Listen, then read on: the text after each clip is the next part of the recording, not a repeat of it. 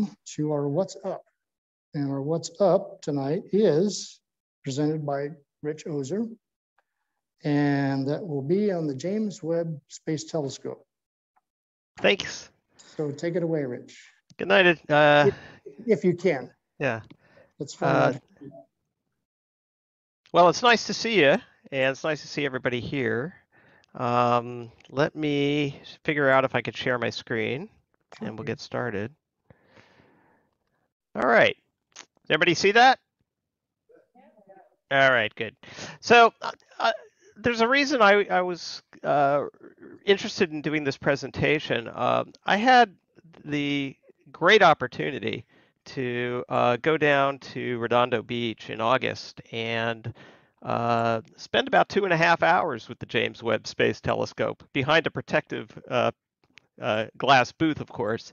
But during that time, I got to meet some of the project directors and one of the head machinists for the project. And we learned so much about the construction of the spacecraft and its history in those couple of hours that I just got very excited about the whole project. And I hadn't really been paying much attention to it. I went down there with Alan Roche, who's a colleague of mine at the Chabot Space and Science Center, and also Jeff Gordotowski, who lives in Redondo Beach. Some of you may know him from the Golden State Star Party. And we were invited by a former Galaxy Explorer high school student who used to work at Chabot at the front desk and was a volunteer there, and later went on to work for SpaceX and become a quality assurance engineer for Northrop Grumman after he left SpaceX. So he invited us all to come and visit the telescope. Unfortunately, I couldn't take photographs while I was there because it is, Grumman is a private company, and they work on a lot of classified projects, and so they don't want people taking photographs of the interior of any of their hangars or labs because they don't want that stuff to become an intelligence failure. And the security guards did not take kindly to people having cameras. So we've had to rely entirely on NASA materials for any presentations that we've done on the Webb Space Telescope. So let me advance my slides here. All right. So the James Webb Space Telescope, it involves 29 of our states here in the United States, 49 different countries, and 258 participating companies worldwide. And all I've got to ask is, what can possibly go wrong? So on December 18th, we expect it to be launched on an Ariane 5 rocket. And it's going to be launched from French Guiana in South America. And French Guiana is adjacent to Brazil and Venezuela. Why French Guiana? Well, that is one of the main launch sites for the European Space Agency. And it's been a French colony for a long time. It happens to be very well positioned for getting that extra orbital boost from the Earth's rotation. I was toying with the idea of going there and saying, it would just be great to watch this launch. And I go to the website for French Guiana, and the first thing it says on the website is, do not travel to French Guiana. And the reason for that was that they were having so many problems with COVID and yellow fever and all these other terrible diseases that they were advising people to stay away. So I kind of gave up on that idea. So what's the history of this project? Well, the development of the Space Telescope began at TRW. I imagine many of you remember the company TRW. They were a leading aerospace company back in the 90s. And it was scheduled for a launch in 2007. And the original budget was $500 million for the entire project. But TRW was purchased by Northrop Grumman. they reviewed the project and realized that it was grossly underbid. And they increased the required budget to $4.5 billion to complete the project. In the end, like as of now, they've spent more than $8 billion, and it's really, for all intents and purposes, more like a $10 billion project. It's a very expensive telescope. And I'm going to get into why the cost went up so much over these years in a bit. But let me tell you a little bit about it. The telescope primary mirror is 6 meters. So think about that for a second. That's a pretty sizable diameter. And the other interesting aspect of these mirrors is they're made from beryllium and coated with gold, and I'll get to that in a minute. The telescope, rather than being a visible light telescope like the Hubble, is meant to be an infrared instrument. So the optics are sensitive, or the sensors are sensitive from orange to mid-infrared. And that's why the coating is gold, because gold is very reflective in infrared. And if we were doing visual spectrum, they'd probably go with an aluminum coating as the other visual space telescopes are. But in this case, coat it with gold. There's also a 21 by 14 meter sun shield that insulates the cold side of the telescope from the hot side. So there's one side that's always facing the sun and another side that's always facing deep space. And the optics and the sensors need to be kept at 50 degrees Kelvin, which is very, very cold. That's 50 degrees above absolute zero. Whereas the hot side of the telescope facing the sun is going to be hundreds of degrees Kelvin. So that temperature differential is about as extreme as you can get. And this incredible material called Kapton, which has a coating on it, as well. I believe it's an aluminum coating on the Kapton, acts as an insulator between the two sides of the telescope. There are several interesting science packages on board. There's something called NIRCam, which is the near infrared camera, and it has a coronagraph, and it can be used to study infrared light from distant solar systems, and at the same time blocking the star that is hosting that solar system. So that way they could look at the stellar disks or at the even atmospheres of exoplanets. There's something called NIRSpec, which is the near infrared spectrograph. That one is made by Zeiss and Teledyne. MIRI, which is a mid-infrared instrument, also with a coronagraph, and that's a combination camera and spectrograph, and it needs to operate at 6 degrees Kelvin. So how are they going to do that? The telescope's going to be at 50 degrees Kelvin, but here's an instrument that operates at 6 degrees Kelvin. Well, they're going to have a big tank of liquid helium on this telescope that's going to be used to cool this instrument when it's in use.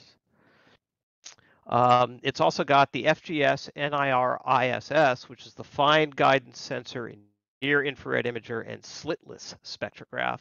And it studies a slightly different part of the near infrared spectrum from NIRSpec. And it's used for telescope guiding as well as for science. And that one is put together by Teledyne and the Canadian Space Agency. So those are the four main packages. And you can see they are all kind of encased in the same cage on the cold side of the spacecraft. And they're all fairly compact instruments. And there's some other views of the same, or at least three of the four instruments: NIRCam, NIRSpec, and MIRI.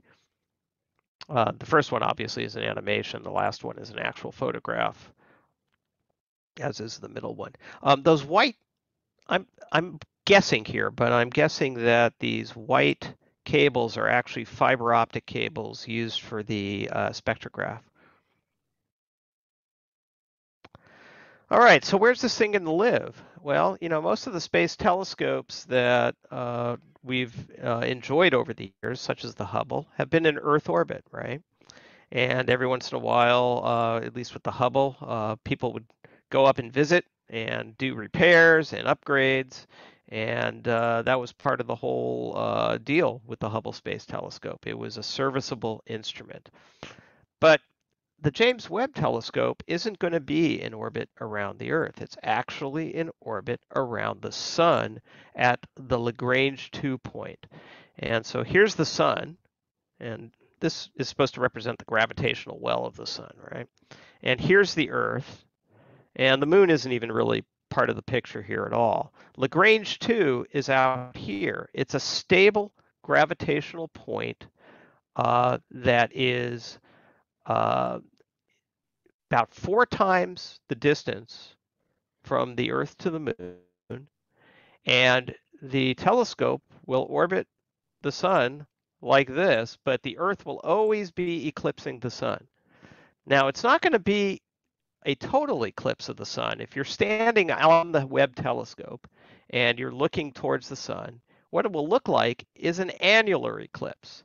So the corona of the Sun and the coronosphere of the Sun will always be visible, but the majority of the Sun will be blocked. And again, that's very helpful in keeping that temperature as low as possible. And it also provides enough solar energy to feed the solar panels that are on this thing.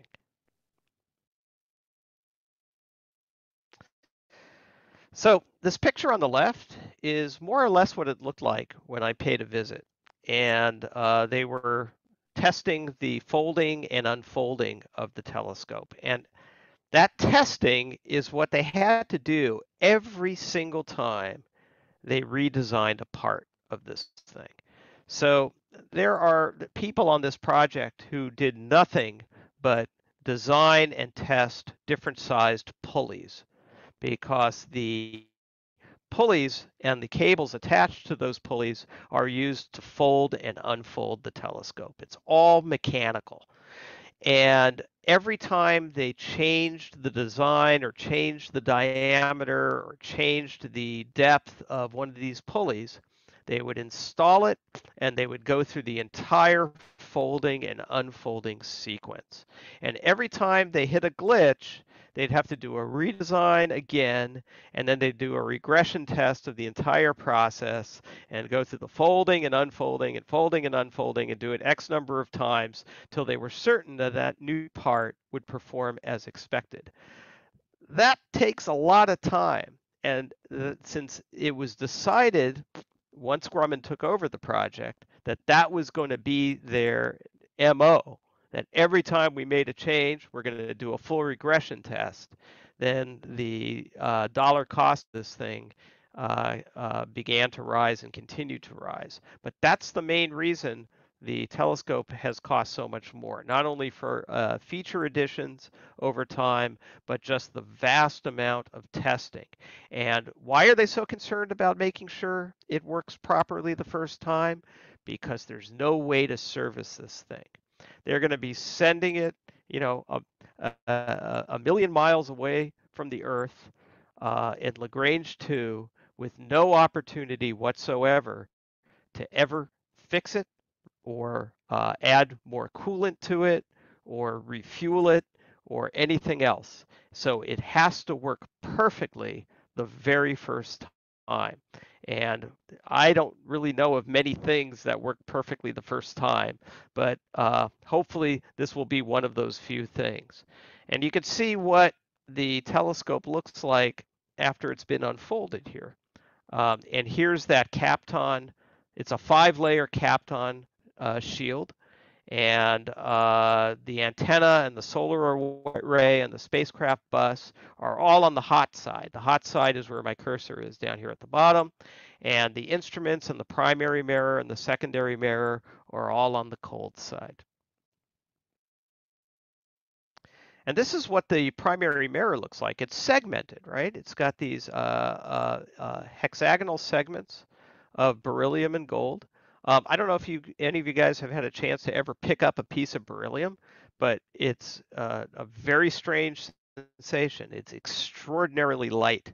You barely feel the weight at all. And so the beryllium is not only a very stable and hard metal, but and capable of being figured into a correct shape, but it weighs very little, so it's ideal for a spacecraft. You just have to be very careful when you work with that material because it's also deadly if you breathe in the dust.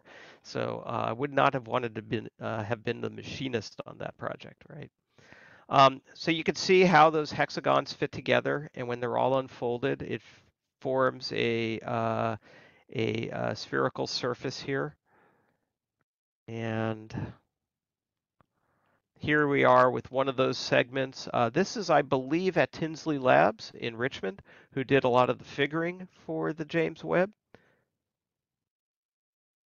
And then each of these pieces, as well as the entire assembly, got shipped cross-country time after time after time to a cryo chamber on the East Coast, where they would test the mirror and check its wavefront under conditions similar to what it will encounter at Lagrange 2.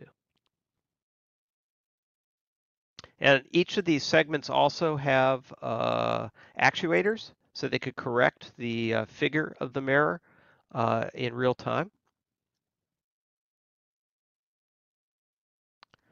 And here's a little video I'll show real quick of part of the unfolding.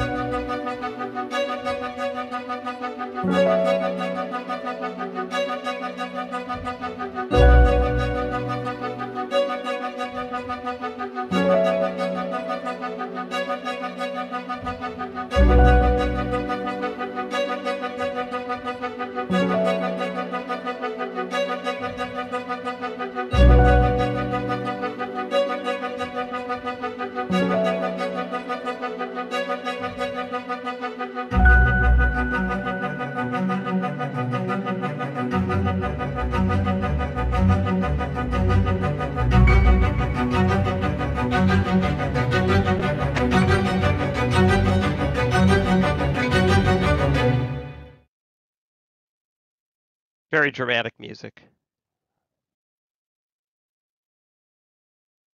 And there we go. I have another quick one that shows the full deployment. And let me show you this.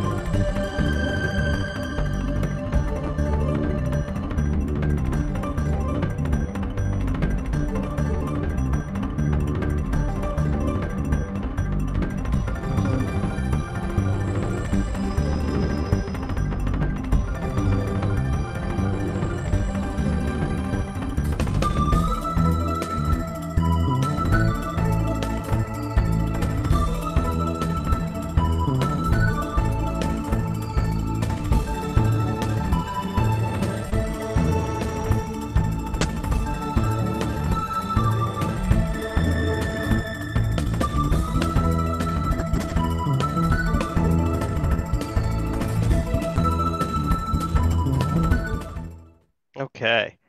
I'm not going to for the sake of time, I'm not going to show more videos, but I am going to quickly talk about what they're studying with this telescope. So one of the first things it's going to do is study Jupiter and Saturn, because with infrared light, you're able to penetrate the atmosphere of both of the gas giants. And that's just as, just as much a test of the instrument as it is the ability to do science on our local gas giants. So they'll look at the temperature characteristics of the atmosphere, the great red spot, even the moons of Saturn and Jupiter, and all of which can benefit from study with an infrared instrument. And of course, they're easy targets, so they can immediately, aim the telescope at Jupiter and Saturn and test the infrared sensitivity of the sensors. The the other aspect of infrared astronomy is looking at first light and reionization, basically the end of the dark ages of the universe.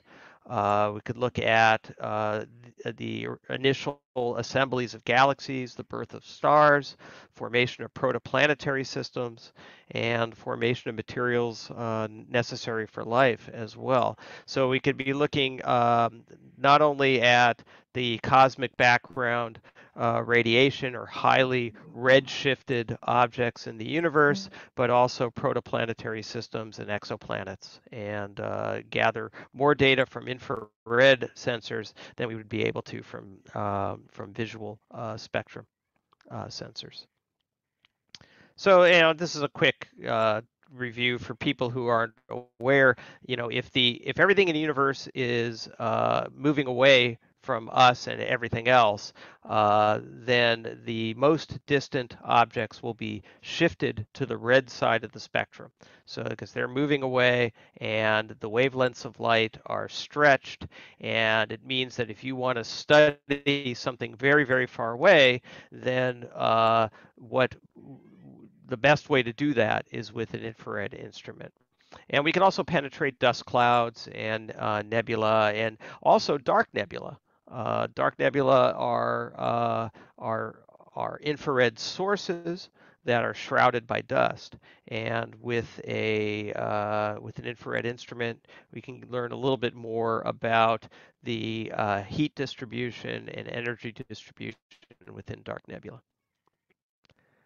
Here's a quick map of where French Guiana is for those of you who haven't looked at a map of South America, or rather French Guiana, who haven't looked at a map of South America recently. And so the launch site is roughly here. It's nearby Suriname. And I'm going to skip these videos for the sake of time and just jump to see if there are any questions that I might be able to answer. I want to make sure we have enough time for that, and then I will bid you farewell. I think you said this was launching next month. Is that Yes, correct? it is, the 18th. And when do we expect to start seeing some images? It's going to take it several. You saw all of those unfolding steps, right? In the second video, there are close to 300 steps before the telescope is operational. Yeah, that all takes time. And yes, and every one of those steps has to work perfectly. And I'd like to point out from the what can possibly go wrong department that captan material, which is so critical to maintaining the insulation between the cold side and the hot side, that captan material is about the width of a human hair. And so not only are they worried about proper deployment from that deployment mechanism, but you don't want it to tear. And it's astounding to me that this is even possible, because I can't open the shades in my bedroom without destroying them, right? So this is really a remarkable engineering feat. So they have to get through all those steps. what's going to happen is the mirror is going to be deployed somewhere, I believe, mid-journey to L2.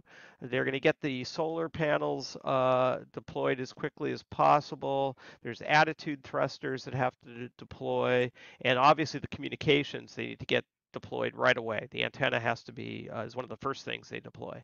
So solar panel and communications, and then they start unfolding the mirrors. And by the time it gets to L2, the whole thing is unfolded. And then they could start testing against Jupiter and Saturn, which is the plan. So probably a few months, you'll start seeing images from this thing. There are no cameras on the spacecraft pointing at itself. So unlike like the Mars rovers and there's no selfies from the James Webb. And part of the reason for that is there's also no light. And they're not going to bring a light source on an infrared telescope. So they've just basically decided, we're going to go with the sensors. It's going to tell us whether it's deployed or not, and we're going to trust them.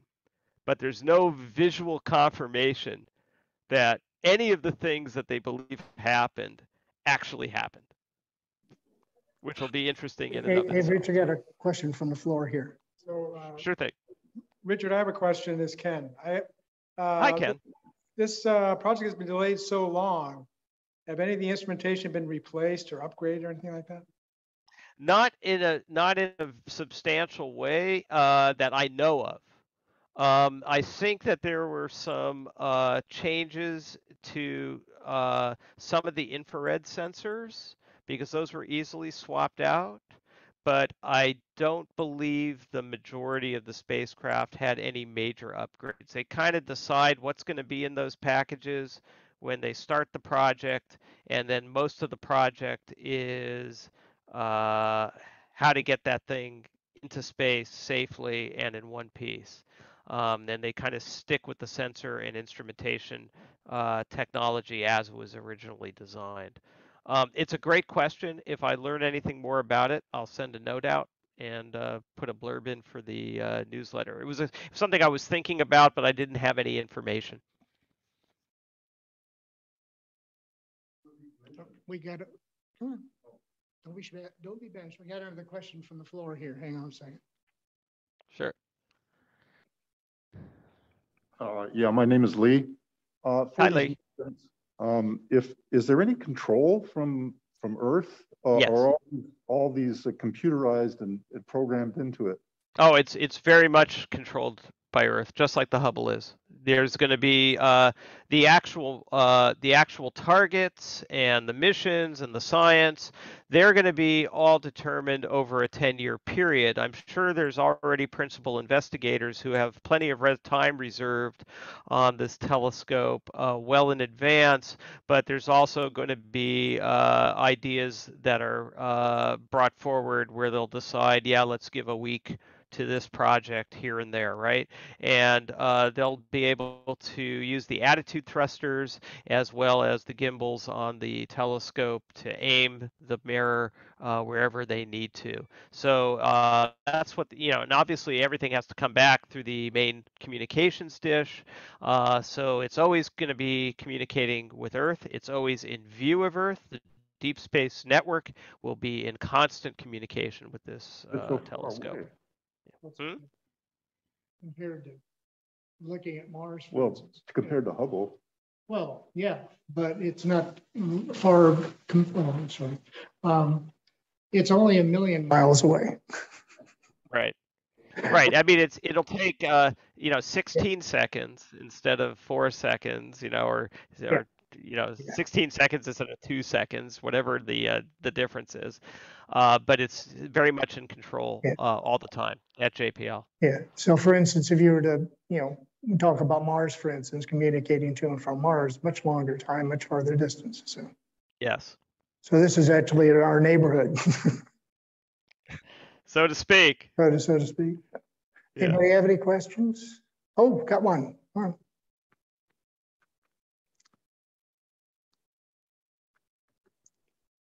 Hi, I actually have two. My name's Lee also. So the Kapton material, the layers, what is the distance between the layers, number one?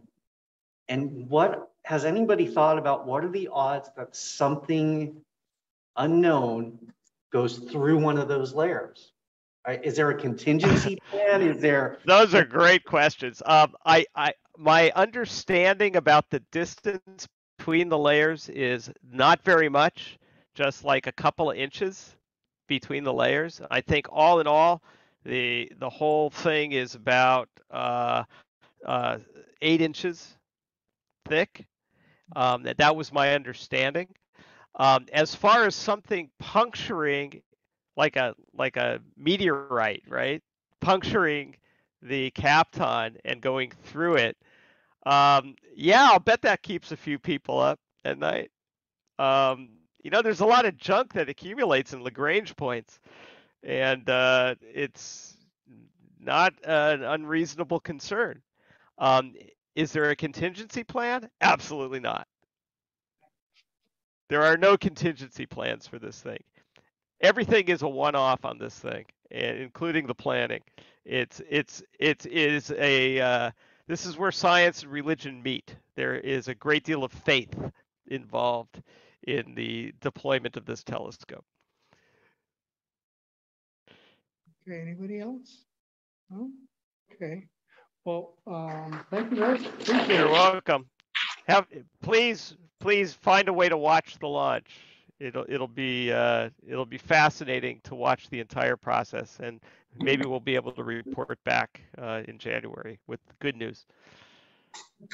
Okay, so with that, we'll go ahead and take a little break here. We got nice snacks in the back, and shortly I see that Arik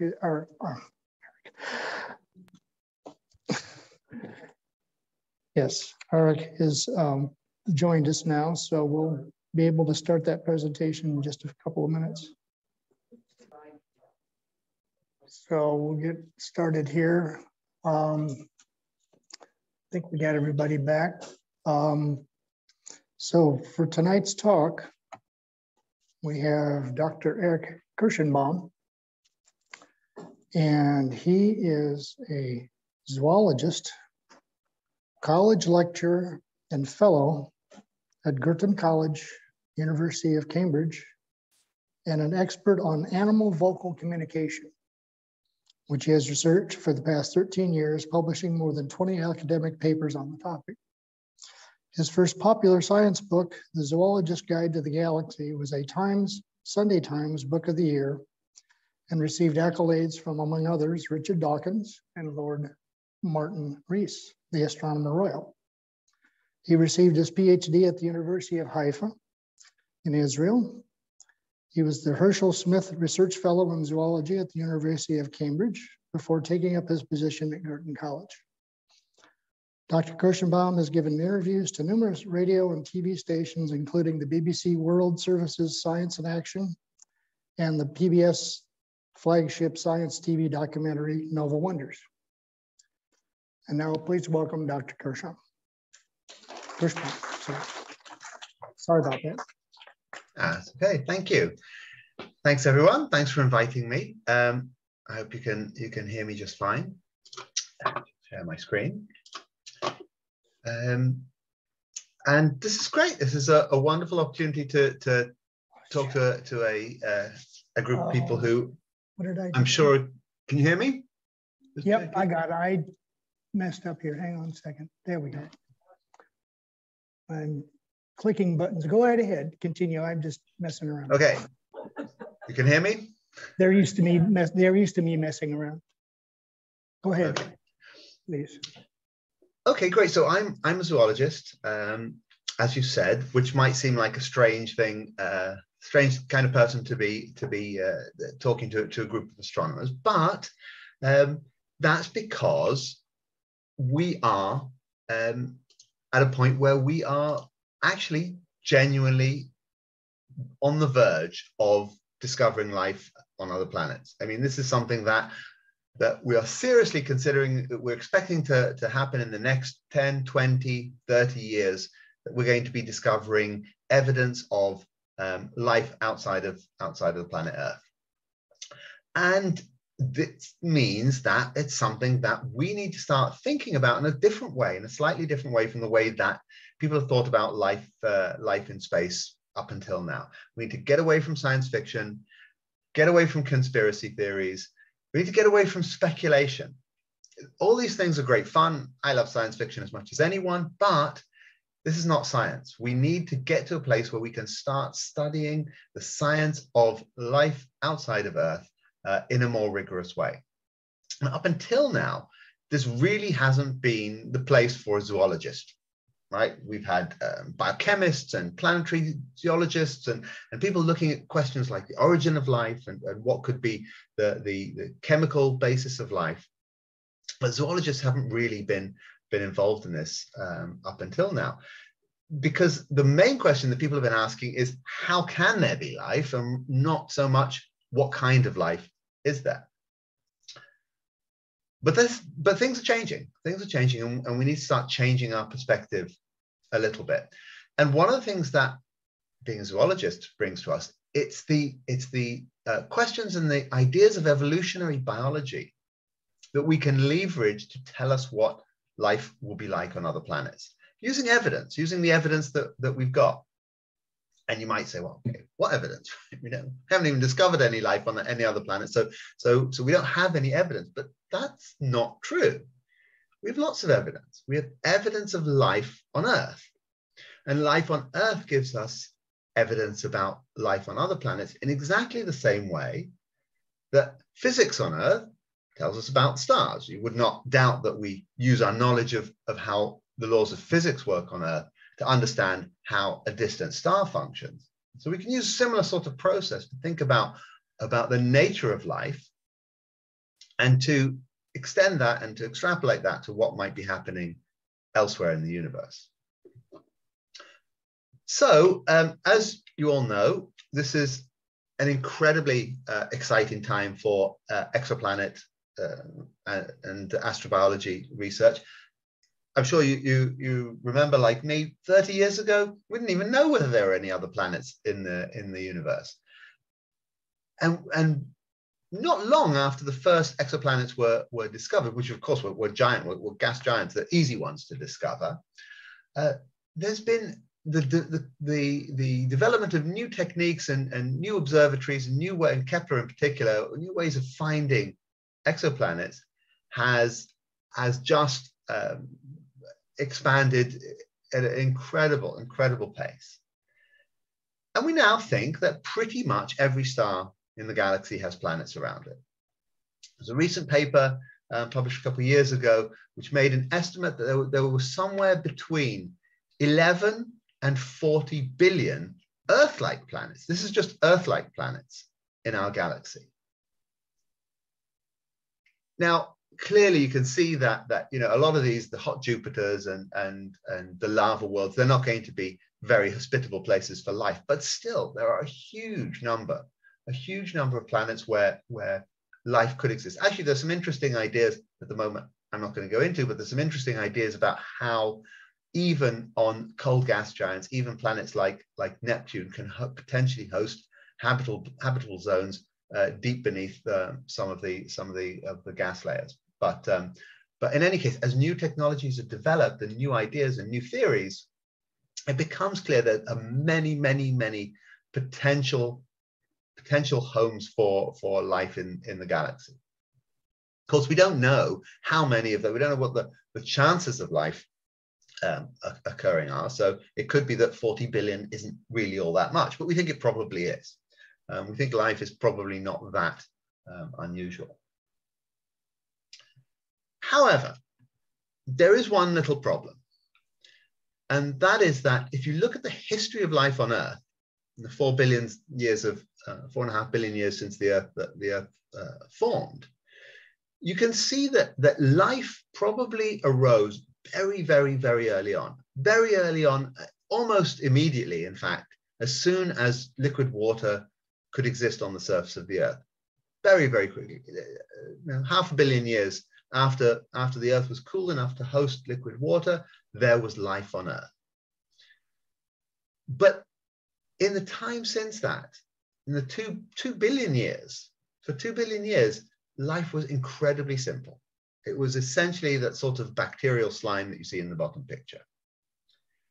Now, we know that Earth is a relatively young planet compared to most of the planets in the galaxy. So it could be that other planets are much more likely to have moved on and to have evolved much more complex life. But you can see that if the history of Earth were typical and we were to sample planets randomly, then most likely all we would see in terms of life is this bacterial slime. Complex organisms, complex animals and plants like we're familiar with really only appeared about 500 million years ago, right up at the top there. So most of the history of Earth has been very simple. Life has been very, very simple. The other thing to note about this timeline is that there were a couple of incidents, at least a couple, where really extreme things happened to the planet Earth. So at least twice, the entire planet froze over, right? Pole to pole, covered in ice. And these kinds of extreme events obviously had a huge impact on the way that life evolved. We don't know what, but clearly it's a major event for any organisms living in the sea if the entire sea freezes. So we don't really know what kind of cosmic events are happening on other planets. They could be changing the course of evolution. It could be slower, it could be faster. Life could go extinct completely. So it's very hard to deduce from what we see on the history of Earth what the history of life on other planets might be. And that's worrying. And that makes you think, well, maybe actually the history of life on Earth has been very unusual. And everything that we can't really tell what might be happening elsewhere in the galaxy. But of course, there are reasons to think that we can still draw conclusions about what alien life must be like based on what we see on Earth. And that's because we understand life pretty well. We understand life on Earth remarkably well. And the first thing to realize is that life is very tightly constrained. Whatever you're used to from science fiction, it's still the case that there are actually a lot of restrictions on what kind of life can exist and the kind of rules that guide the nature of life. These rules, they can be down to laws of physics. There are also rules of biology, rules of evolution, and rules of ecology that I'll talk about. But the rules of physics are pretty straightforward, and we understand them really well. Things like mechanics, okay? So, for instance, if you want to move on a solid surface, move through a fluid on a solid surface, then you need to exert a force on that solid surface, but you don't want to be tied down too much by friction. So legs are a good idea. Legs have evolved repeatedly on Earth, not because there's something special about Earth. It's not something that is a feature of the way that life is on Earth. It's just because that's a really good way to get around on a solid surface. Another thing that we find almost ubiquitous on Earth is that animals tend to be bilaterally symmetrical. 98% of the animals on Earth are symmetrical. They have a left side and a right side. And that's merely the function of the fact that if you are moving and if you know where you're going, if you're going in a particular direction, you have a front and a back. And if you have a front and a back, you have a left and a right. So it's a purely geometrical constraint on organisms that want to move quickly or to move fast, move in a particular direction, that they should be bilaterally symmetrical. This flatworm is an example of an organism that is suggested to be rather similar to some of the early animals that evolved on Earth. And symmetry was one of the first things that evolved in animals. It's almost impossible to believe that something so incredibly useful as bilateral symmetry could be just a fluke of what life is like on Earth. This does seem to be a geometric constraint on any organism that wants to move quickly. Now, having said that, of course, there are animals on Earth that are not bilaterally symmetrical. These are mostly corals and jellyfish, but they too tell us something very interesting, a couple of interesting things. Firstly, they tell us that diversity is likely to arise. Wherever there's a niche, wherever there's an opportunity to be exploited, life will tend to exploit it. So although symmetrical moving animals have a big advantage over the asymmetric, well, the non-symmetrical ones, there are cases and there are opportunities where these non-symmetrical, non-moving, in this case, of course, corals tend to be stationary in their adult form, and they have their own role in the ecosystem. But more importantly, the key point that I think people forget when talking about what alien life is going to be like and whether or not we can say anything about it is that weird and wonderful things will exist. There will be forms of life in the universe that completely go against any prediction that I make. I'm sure of this. I'm sure there will be strange situations that call on strange solutions, but they will be rare. The common things will be common. So although there may be strange science fiction like aliens somewhere in the universe, most life will conform to these same rules that we see being played out on Earth about how you move around and how you get your energy and so on. So something to bear in mind, that the obvious solutions are going to be much more common. Another really nice example of where the laws of physics constrain what animals might be like is when you think about flight. So flight evolved 4 times on Earth, each time quite independently. Birds, bats, insects, and extinct pterosaurs. But you notice they all have wings. Now, the question is the fact that these 4 flying groups of animals on Earth, the fact that they all have wings, is this something to do with Earth? Is this something special about the planet Earth? Or can we expect flying life on other planets also to have wings? Well, of course, flight is something that's highly constrained by aerodynamic principles. And there are really only 3 ways that you can fly as far as we understand. There's ballistic flight. But of course, ballistic flight has a lot of drawbacks. You very little control over it. Energetically, it's problematic. There's buoyant flight. Now, you may not think about fish as flying, but as far as we're concerned, fish fly. Okay, they certainly don't fall. They certainly don't fall to the ground and hit the ground. So buoyant flight is a very, very common way of flying. But if you're not in a really dense fluid like water, then the only other way to fly is using aerofoils to generate a lift, a force of lift, by the air flowing over a wing. So wings are absolutely fundamental to how you can fly, and it makes perfect sense that flying organisms moving through a relatively sparse fluid medium on another planet will also use wings. Interestingly, when we talk about buoyant flight and talk about fish and so on, this is a nice introduction to another point where the laws of physics aren't necessarily everything that constrains us. So you may or may not have asked yourselves why we don't have flying whales on Earth. You probably haven't asked yourself, but I'll ask the question. Why don't we have flying whales on Earth? This is not a constraint from the laws of physics. It's perfectly possible to have flying whales. We built things that look a bit like flying whales. And in fact, there are a lot of biological processes that generate hydrogen gas.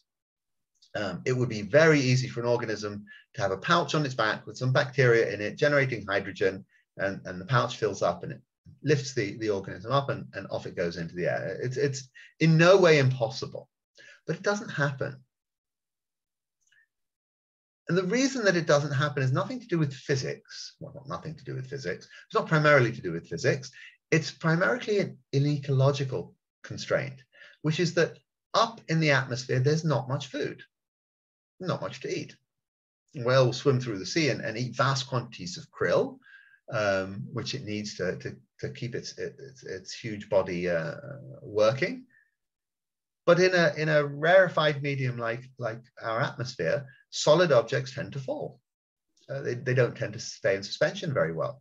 So there's no real evolutionary advantage to being a flying whale. There's just nothing you can eat up there, nothing you can gain from it.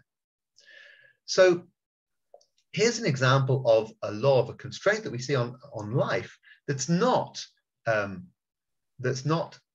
just down to the laws of physics. It's actually down to the way that ecologies work, the way that organisms interact with each other.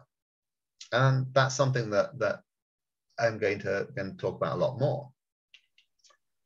But before that, there's one other kind of constraint that's important to mention, and that's a mathematical constraint. And we've come to understand in the last 50 years or so that a lot of what we see around us, a lot of the way that life is on planet Earth is actually constrained by the laws of game theory. And game theory has a huge role to play in evolution. Now, for those of you who aren't familiar with game theory, I'll give an example from one of the most well-known sort of illustrations of game theory, which is called the hawk-dove game. And it goes something like this. Let's imagine that you live in a society that's full of doves, and everyone loves everyone else. Everyone's having a great time. No one's fighting, and everyone's mating with everyone else. It's all free love, and basically it's just a really nice place to live. And then along comes the hawk. Well, this hawk is going to exploit the doves. The doves aren't going to fight back. The hawk is going to take advantage of the doves, monopolize mating, and going to be more successful than any of the doves. And so the hawk's offspring are going to be more successful. They're going to spread through the population. And sooner or later, the doves are disappearing. And the problem with this scenario is that eventually what you have is a world full of hawks, which is not a very nice place to be, right? They're always fighting. They're always trying to get the better of each other, getting injured and so on. Now, I think we can all agree that living in a society of doves is much nicer than living in a society of hawks, but it's not stable. It's not stable in the face of the existence of hawks. And one of the interesting things that we learn from game theory is that in a society, in an unpleasant society like this one, full of fighting hawks, doves might be able to eke out a bit of an existence because they're saving their energy. They're not fighting with each other. And they might be able to get in and mate a little bit here and there and survive like that. So game theory, which we believe is completely universal. I mean, these are just constraints of mathematical interactions, teaches us a number of things. The thing that as biologists we tend to focus on the most is that optimality isn't always stable. The best situation isn't always what will evolve because it's not a stable solution. But for our purposes, it's the other two points that are really important, which is that what drives a lot of evolutionary outcomes is the interactions between individuals. Who you're with matters. It makes a difference to what kind of things you evolve. And oftentimes it pays to be different. It pays to exploit a niche that others are not exploiting. And that can be formulated in very rigorous ways that we believe are going to apply across the universe. So ecosystems are important. The interaction between different species seems to be something that's very important for driving the diversity of life on Earth. Well, if we're going to talk about ecosystems, then there are examples of some kinds of science fiction ecosystems. And this is from James Cameron's Avatar.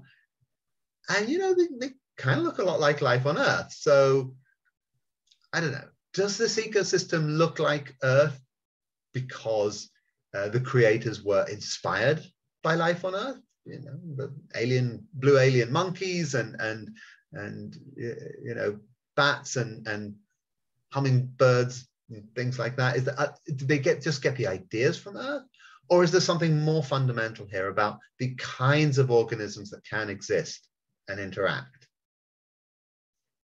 So an ecosystem, most of you probably learned this in school. Ecosystem looks something like this. This is a food web of the interactions between different kinds of organisms.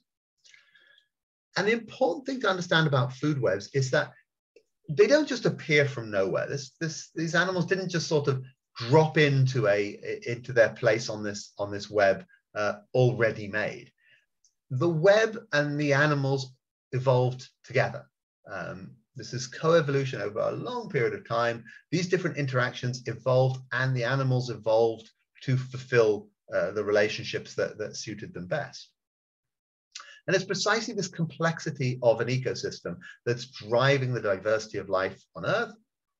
And it's the complexity of the ecosystem that will be driving the complexity of life on other planets as well.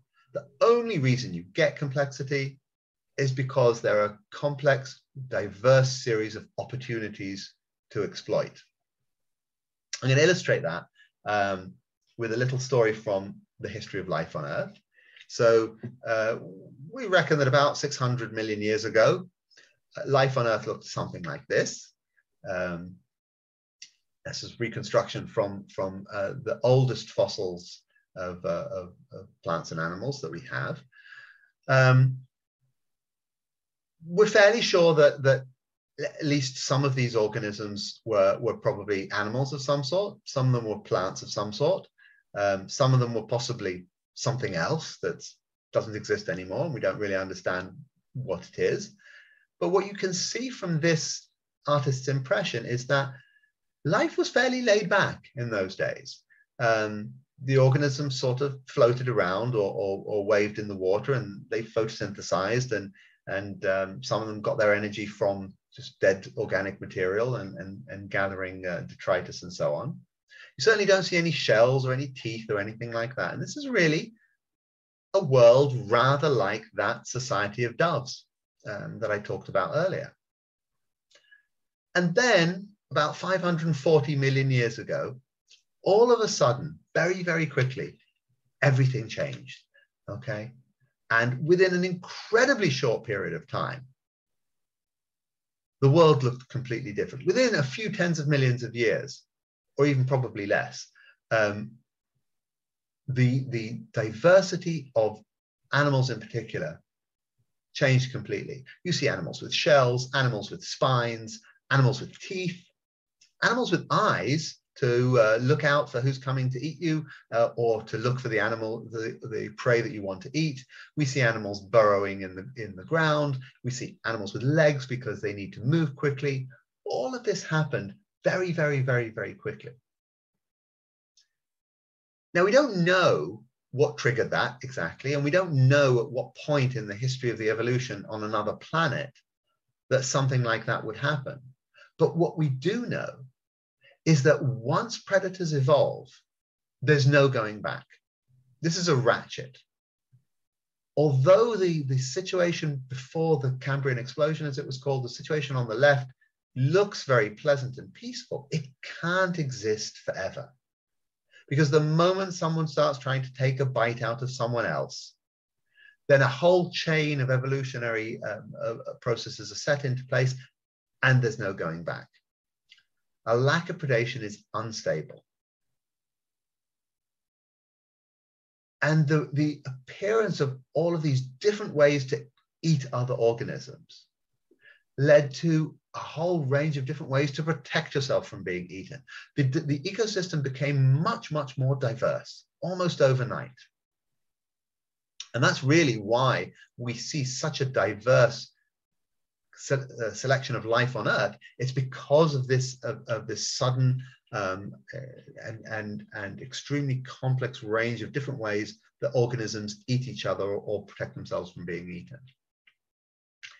So if we go back to our food web, we can see that the very base of the food web is probably as old as life itself. Organisms that feed on this phytoplankton or perhaps just collect dead organic material is also very old. And And again, it's inevitable. If life is there to be eaten, someone will take advantage of it. But sooner or later, this predation, this whole idea of running after each other and trying to eat each other will evolve. It's got to evolve at some point on any planet. Now, inevitable predation has inevitable consequences. One thing we know about predation from looking at life on Earth is that it always leads to arms races. So if I'm a prey animal at the mercy of predators, I have an advantage to evolve defenses. There are many kinds of defenses against predation. Of course, one of them is perhaps to have an armored shell or a skin, or to be larger and stronger. And then, of course, the predators have to be larger and stronger to bite through my armored shell. So then I have to develop better defenses, perhaps long horns, and then the predator has to get even larger with larger teeth. And we get this sort of accelerating arms race, which is nothing to do with the way that Earth is, and it's everything to do with, again, the mathematical basis of natural selection and what kind of strategies will be favorable and successful. This is not an Earth-based phenomenon. So those defended prey animals and the predators that can prey on them also become inevitable. They're also something that you would expect to see on another planet eventually, irrespective of the nature of life there. Now, the complexity of an ecosystem has some very interesting results of its own. This is a graph of our estimate of the biodiversity on Earth over the last 550 million years or so. So this is mostly from fossils, of course, so it's only really a rough estimate. But if you're starting at the time of the Cambrian explosion back there on the left-hand side, you can see that for many, many millions of years, basically from the Ordovician onwards, the diversity of life on Earth remained remarkably constant. And then about 250 million years ago, something happened. And this was called the Permian mass extinction. This was a huge mass extinction event. About 90% of life on Earth died out. We think it was probably due to rampant climate change, which is something something should concern us greatly. But in any case, life was almost wiped out completely. But when life recovered, diversity began to increase, and it's been increasing steadily ever since, until now. And even when the dinosaurs went extinct, when the meteor hit the Earth and killed off also a large proportion of life on Earth, so it was just a blip in this increase in diversity. And the reason for this, of course, is that diversity creates more diversity. As the ecosystem gets more complex, then the opportunities and the complexity of the different interactions means there are more opportunities for life, and so life becomes more diverse to fill those opportunities. And we get this sort of feedback loop of diversity creating more diversity. Once you reach that critical level of complexity of an ecosystem, you can't really keep it down. It's just going to get more and more and more complex. So the kind of diversity that we see arising eventually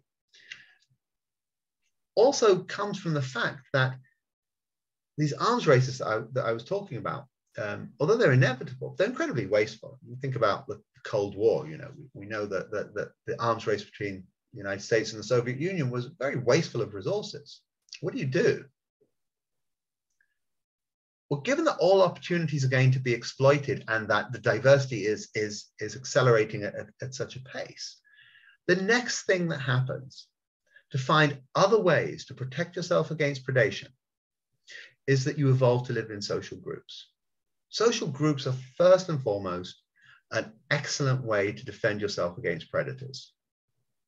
But they also provide a lot of other benefits.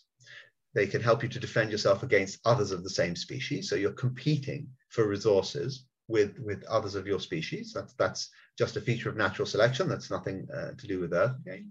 They help you to find food more effectively. They may help you to solve difficult problems, perhaps even building useful structures like places to live. They help you to raise your young successfully. And remember, what evolves is what can successfully raise offspring. That is what will spread. That's the nature of natural selection.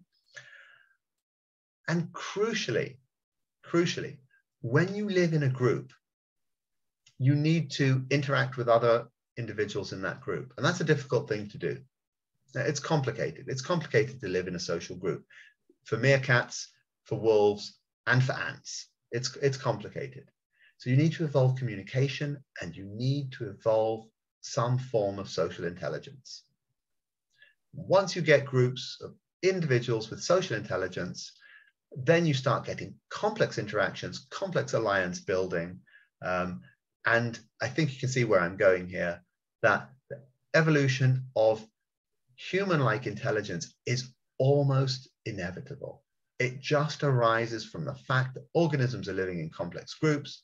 Complex groups exist because they're an effective way to be a successful organism in the face of predation and limited resources.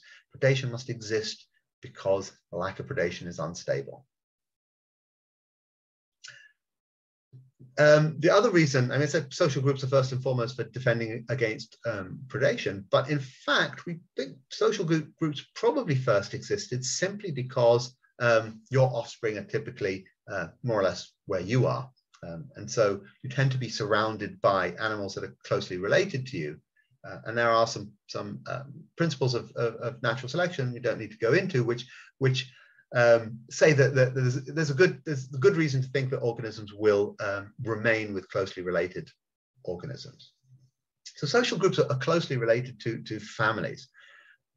But of course, families on Earth are a very specific kind of thing, because although reproduction must exist, you can't have natural selection without reproduction. You can't have an increase in diversity or complexity of life without reproduction. It's not the same as saying that sex must exist. And there's a very, very big question mark over whether we should expect life on other planets to reproduce sexually or not. We don't even really know why sex exists on Earth. There are a lot of theories, and there are a lot of, for every argument for why sex should exist, there are many arguments against. But we do know that it is quite old. This is supposed to be an image of the earliest known fossil sexually reproducing organism, and it's about 1 billion years old. So this is long before there were animals, long before there were sort of complex life that we're familiar with, before the Cambrian explosion. There was simple multicellular life, and sexual reproduction probably evolved all the way back then. The question is, how essential is it, and how universal as a principle it is? There are some reasons to think that sexual reproduction of some sort must evolve. Organisms that don't reproduce sexually at all suffer from problems of accumulation of disadvantageous traits that it's called Muller's ratchet, but it's not at all clear that how universal a phenomenon that is. However, if you look at life on Earth and you look at the asexually reproducing organisms on the left and the sexually reproducing organisms on the right, you can see there's much more diversity. It's much more phenotypic diversity in form and function amongst the sexually reproducing organisms than amongst the asexual ones. So it might be possible to say that retrospectively, if we were to observe complex life on another planet, not just bacterial slime, but complex life, maybe we could infer some kind of sexual reproduction. What sex does is it shuffles heritable information. And it allows for more diversity by mixing up, in the case of Earth, genes, but it of course doesn't need to be genes on another planet, but it mixes up that heritable information and produces more diversity like that.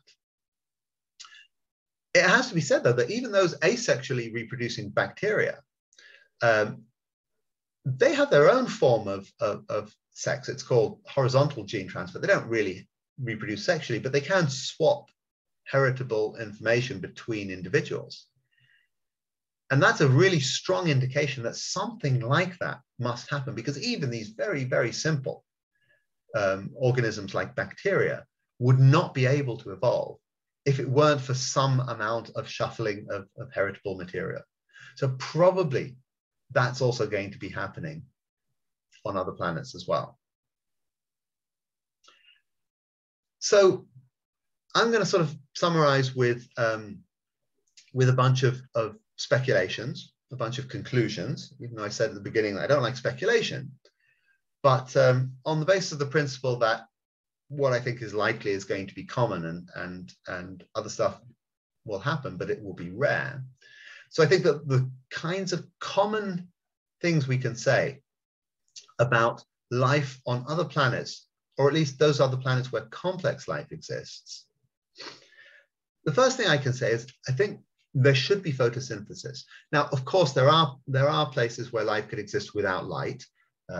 We're very interested to see whether there's life in the underground oceans of Europa and Enceladus, and there probably isn't photosynthesis. But again, there are so many Earth-like exoplanets that are bathed in their own sunlight. Life needs energy.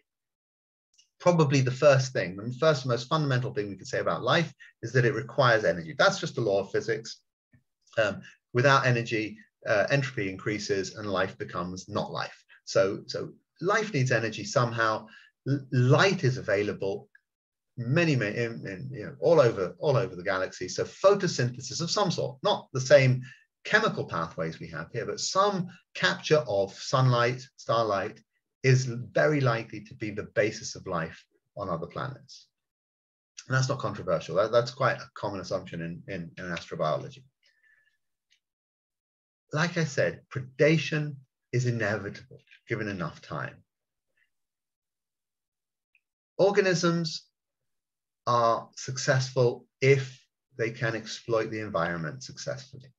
Once organisms exist, other organisms will exist that will steal energy from them by eating them. And even if you go back well before the Cambrian explosion, we still see some evidence of predation, as in grazing, so eating these bacterial or algal slimes. So getting your energy by stealing it from others is a fundamental part of what life must be like. So predation must evolve.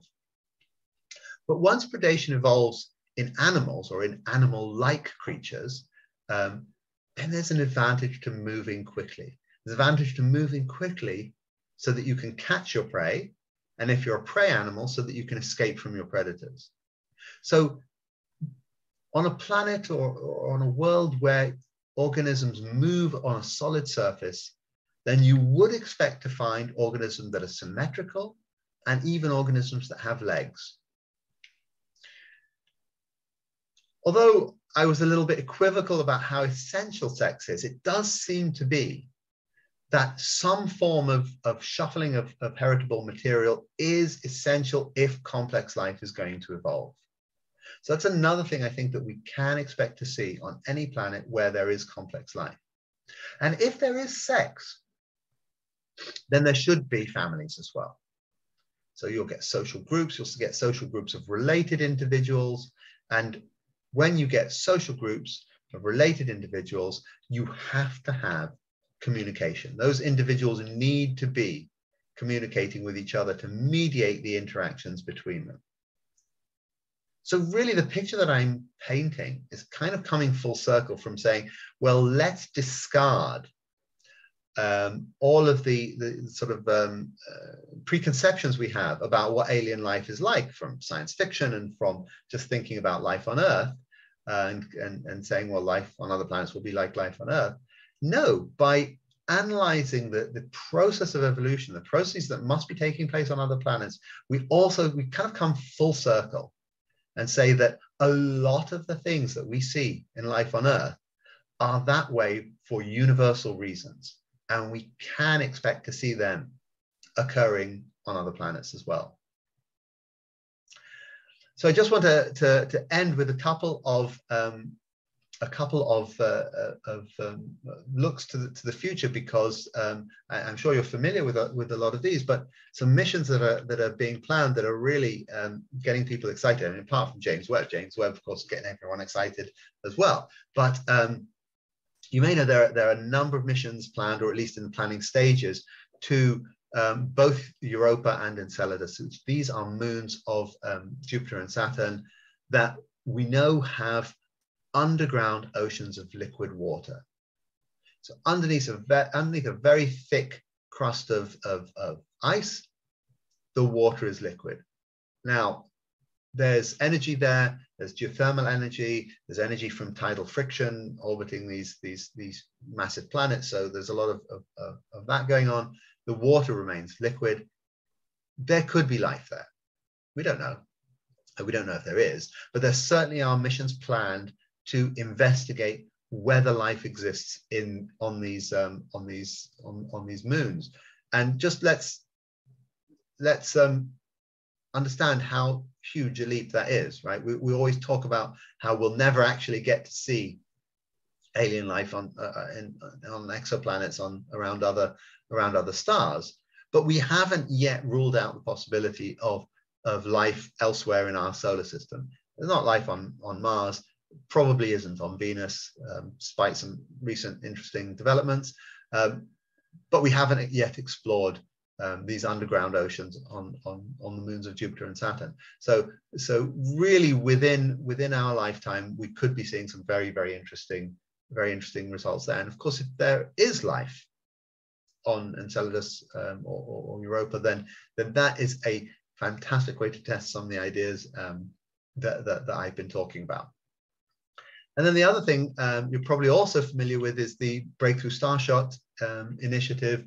So the idea here is that you have a series of ground-based lasers that will accelerate this giant sail carrying a tiny probe, accelerate it to something like 20% of the speed of light, send loads of these probes off towards Proxima Centauri, and these little probes are going to be about this big, will contain a transmitter and a camera, and will fly past some of the closest planetary systems, and send back to Earth pictures, close-up pictures of exoplanets. So again, this is slightly longer term, maybe talking about 50 years, 50 sort of year timescale, and maybe a few tens of years, or just a few years to get to Proxima Centauri is only 4 light years away, so 20 years to get there, and then another 4 years for the signal to come back. This is in the near future that we should be seeing a much better idea of what's going on other planets. So again, it's just like really exciting time for everyone working on questions of astrobiology and what life might be like elsewhere in the universe. My book deals with this quite a lot, with the idea of applying the universal laws of biology from Earth to what life must be like on other planets. And so I hope I've sort of infused you that we can actually say something about what life really is like, without resorting to science fiction. And I'm really happy to take any questions you might have. Thank you, Arik. Anybody? Oh, we have someone. There you go. I have a question about the composition of the life. We're so used to having carbon-based life, and a lot of these exoplanets have very extreme conditions.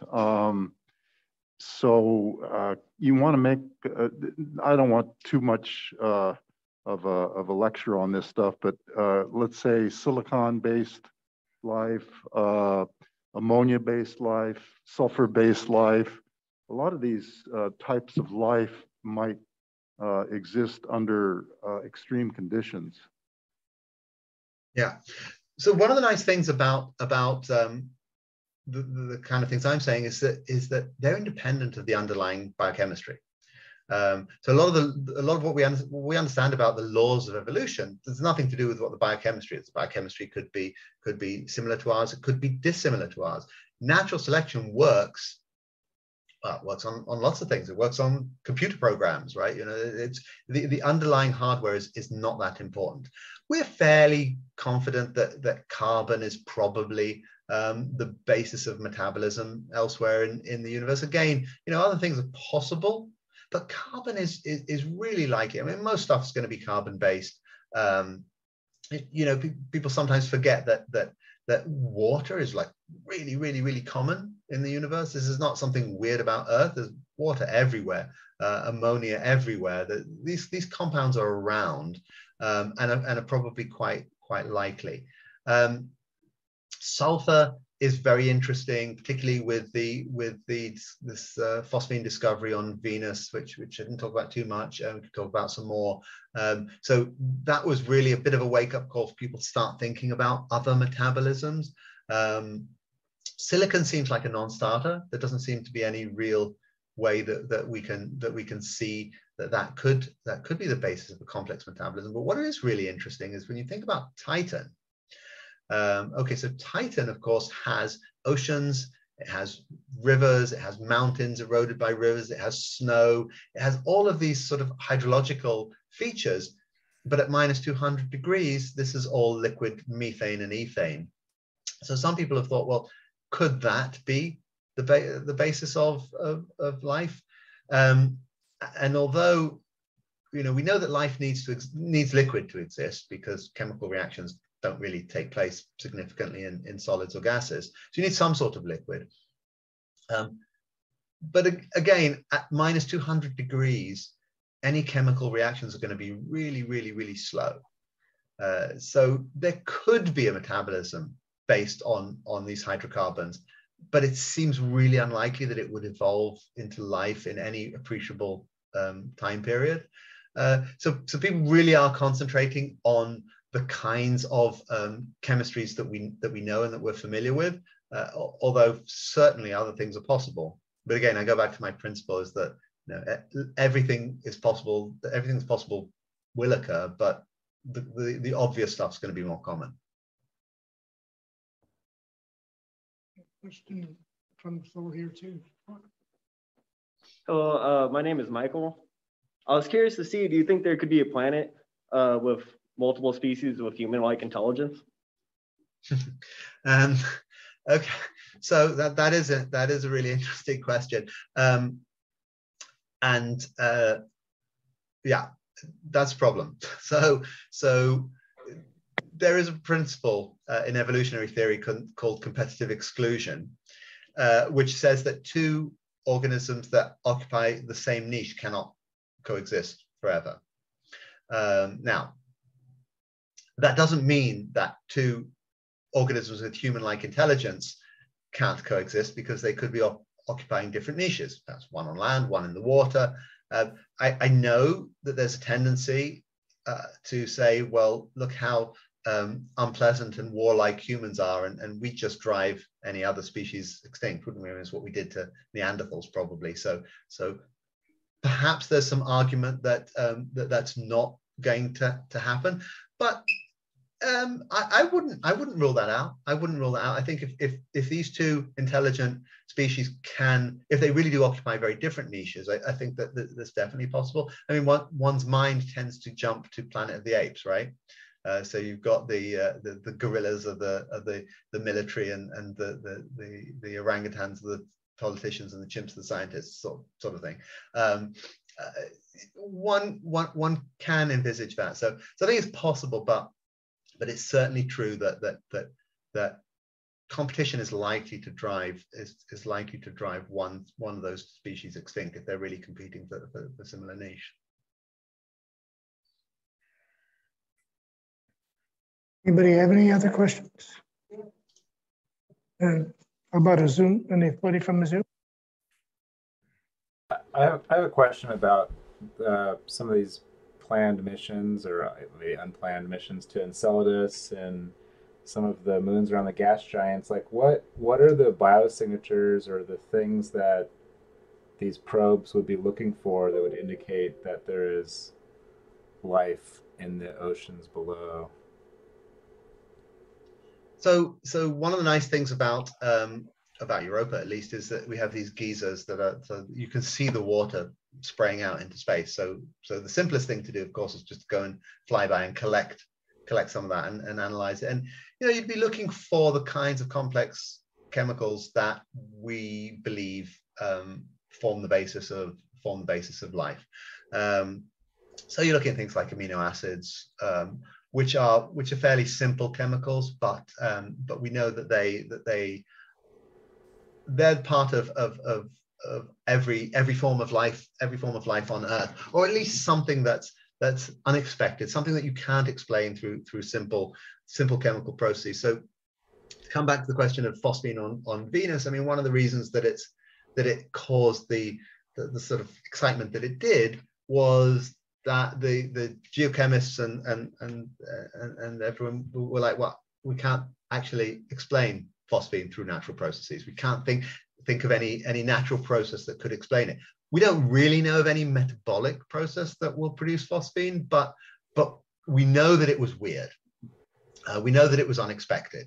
And so when you have production of a chemical that you can't explain through physical processes, then you have to consider that it's possibly a biological process that's responsible for it. So I think the easiest thing to do first is to sample these emissions, these geysers, and see, is there anything in there that just looks like it shouldn't be there. Yeah, it's worth mentioning, of course, about Enceladus or about Europa, a little cautionary tale, which is that when the asteroid that sent the dinosaurs extinct hit the Earth 66 million years ago, it ejected a huge amount of material into space. And that material, those rocks, contained bacteria and bacterial spores. And it's quite possible that those spores survived the many millions of years journey through space. And some of those rocks probably hit these moons of Jupiter and Saturn. And so we could, of course, arrive on one of these planets and just find Earth life there. Could find Earth bacteria there that was carried there 66 million years ago. So that's another thing that we need to be we need to be very careful about. Thanks. There's a question that says, is your book available on Amazon? Oh, absolutely, yes. Come Of on, course Mike. it is. Yeah. Come on. Yeah. I just wonder, Hang on. Go ahead. what do you think of UFOs? So I think that we've got to be reasonable, and that there's no indication whatsoever that they are anything. One of the things to remember about alien life is that, of course, it could be could be technological aliens out there in the universe. It's a little bit hard to imagine why we haven't detected them if they really are there now, but that's a whole nother story of the Fermi paradox and so on. But from what we understand about physics, it's incredibly difficult to travel between solar systems. I mean, it takes a lot of energy. There's no way around that. It's going to take a lot of energy. Now, I'm not saying that a sufficiently advanced civilization couldn't do it, but it's very costly energetically. So one thing that I think we can be confident about is aliens are not coming here to eat us. Because if they've got the energy capabilities to travel from one solar system to another, they can make all the food they want, right? It's like we're just in a completely different scale of what they're capable of. And similarly, it's like if they're really capable, if they've got these abilities to travel between solar systems, if they want to be seen, we should see them all the time. If they don't want to be seen, then why are we seeing them? Unless these are like the teenagers who've taken their parents' spaceship for a spin and crashed it into a tree. it doesn't make sense that these UFOs are here, and you sometimes see them in the middle of a field, but they haven't come to say hello. So I don't give that any credence at all, I'm afraid. There is the very serious job of SETI, of the Search for Extraterrestrial Intelligence. And that's something completely different. That's about looking for signs and signals of technological alien civilizations in the universe. And that's a completely different question, how we would know if there are technological species elsewhere in the galaxy. And that's a much harder problem, because almost certainly they won't be traveling between solar systems, between stars. It's just too difficult. It's too hard to do. I don't know if you can hear me or not. I was wondering, you, yeah. Okay. I was wondering if a water planet or moon like Enceladus would have a natural limitation in terms of what type of life it would support, or what level. Would the life there go to a family or communications, or is it somehow limited because of the environment? Yeah, and then this is great fun to think about, of course, especially since we're, this is our best chance probably of seeing alien life is on planets like those. So there's a couple of things that are obvious about an underground ocean, which is, one is there's no light. So that's going to affect things, and it might affect things in very peculiar ways. So when you think about it, let's just say that there's lots of life on Enceladus, and it evolves, becomes complex. Eventually, societies, families, intelligence, technology, all this evolves underneath the ice cap. Do they know about stars?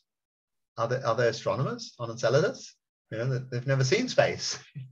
So would they eventually figure out that there's something out there, there's something beyond the ice sheet? I mean, for sure they would, just in the same ways that we have explored what's underneath our feet, what the center of the Earth is like. So eventually they develop some technology, and you're like, hey, wow, on the other side of this ice, there's vacuum or something. So that's kind of interesting thought experiment.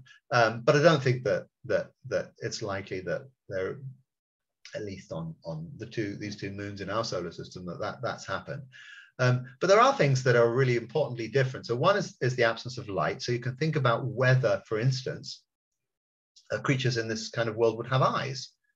Now, they may, of course, generate their own light, but another possibility is that they're purely eyeless, relying on sonar or something like that to find their way around. And that also has a lot of implications, particularly if they're going to become astronomers, right? If they're going to develop technology, and what are you going to do as an astronomer when you break through this ice sheet and you realize, you don't have eyes, you can't see any of these stars. So that's another odd thing.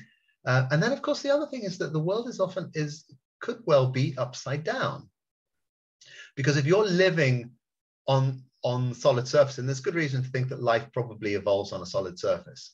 So if you evolved on the underside of this ice sheet, then your world's upside down. If you let go of the ice, you will sink, which is the equivalent of, like, if we let go of the ground, we would float up into the air. So the way that organisms would have to evolve to deal with that requires some sort of like thinking differently based on the configuration of the planet.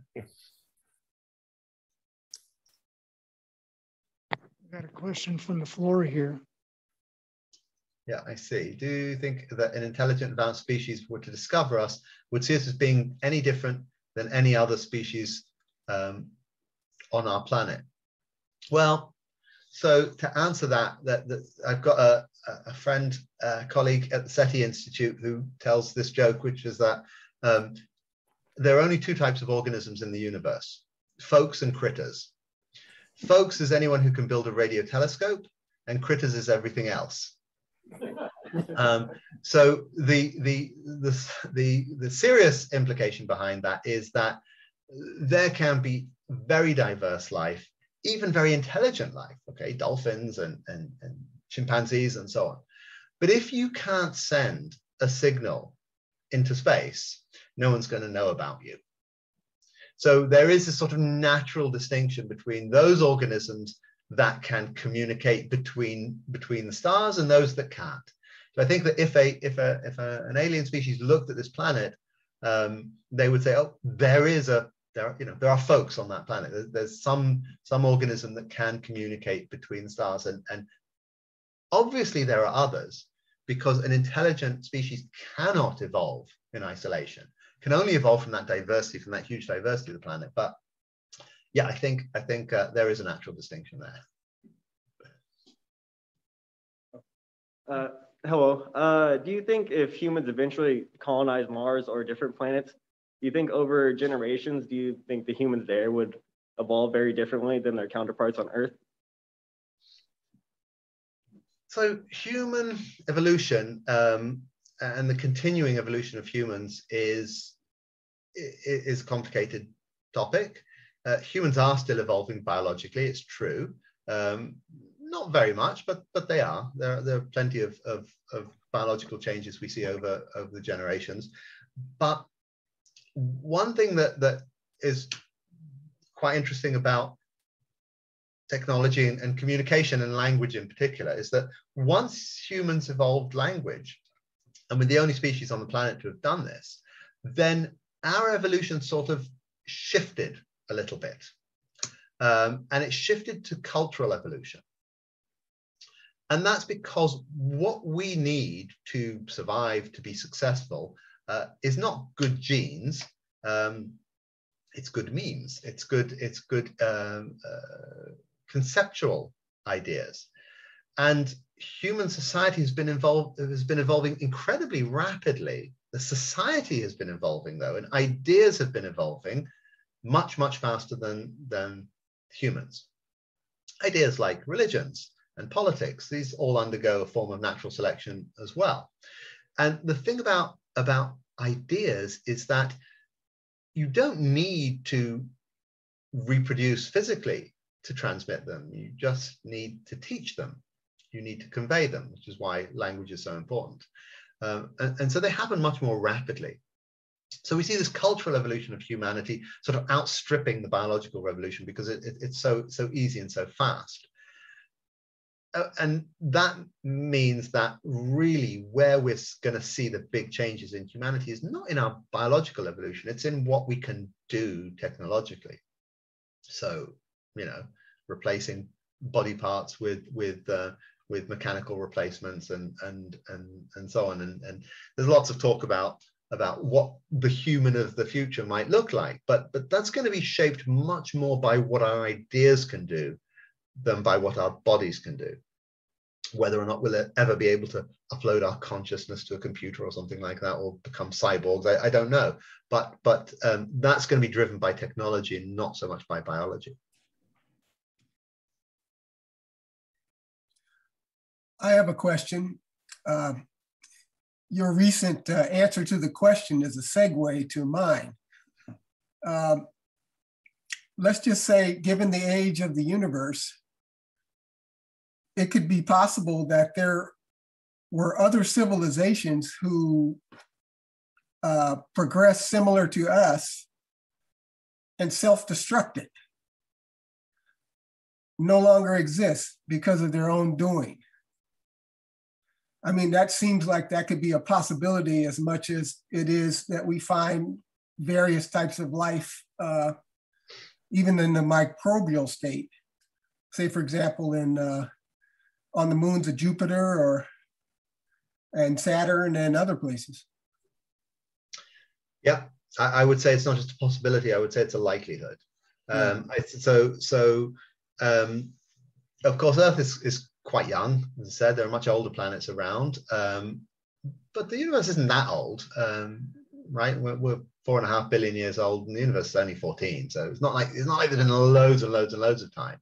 But still, when asking why we don't see signs of technological alien civilizations, and the most obvious immediate answer is that technological civilizations don't last very long. That's the simple answer to the question.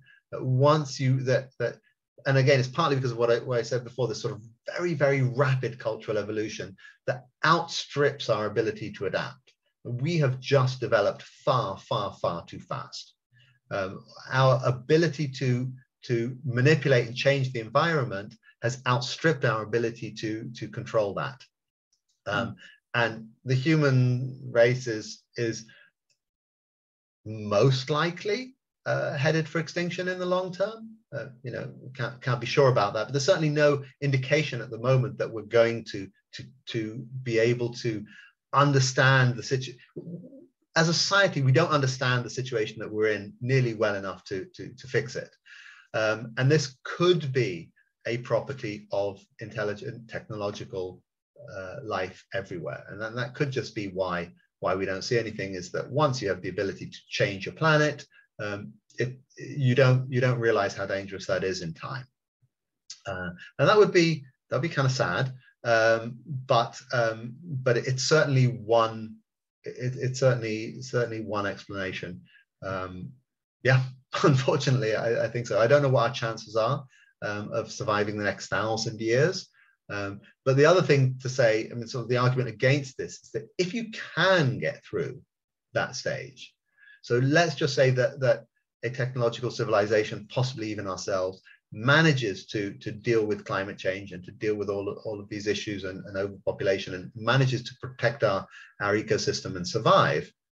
Once you get through that stage, you can probably exist forever, right? It's basically then you've got both the technology and the wisdom, if you like, to exist forever. So it could be that you know, just need to break through that barrier once, and then you're around for a very, very long time indeed. But we certainly don't see any evidence of that in the galaxy. Thank you. Anybody else? Yes, can you hear this? Yes.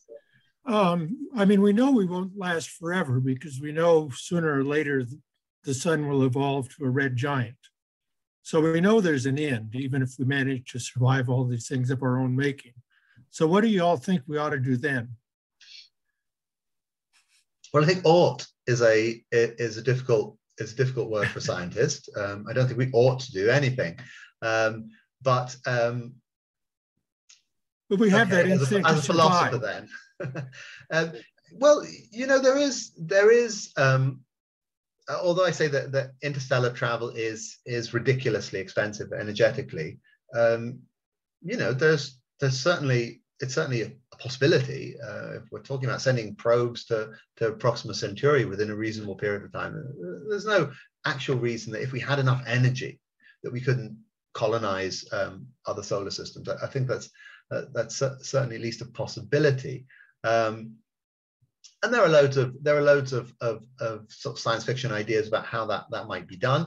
I mean, one of the things actually of just teaching class on this morning was that there's the idea of directed panspermia, so that perhaps life on Earth is actually just life that's been placed here by an alien civilization. So the beginning of life on this planet was actually seeded. I think that's fairly unlikely, but you can see that conceptually, if you want to survive as a species, I'm not sure why you would, but if you did want to survive as a species, one way to do it would be, you know, to send out bits of yourself to all kinds of other planets and hope that they land there and start life on other planets. So, you know, that's one thing. If we can't really colonize other solar systems, we could perhaps send samples of our DNA to start life on other planets. It seems a slightly unethical thing to do, but who knows? As I said, that's an ought question, not a what question. I think that this is unfortunately ethics and philosophy, and you know, from an evolutionary biologist perspective, that what's important is the diversity of life on this planet. And if humans go extinct, we'll take an awful lot of life down with us. We will cause another mass extinction. We're already doing that now, but life will recover. There is sufficient diversity on Earth for life to recover after we've gone, and that's the important thing.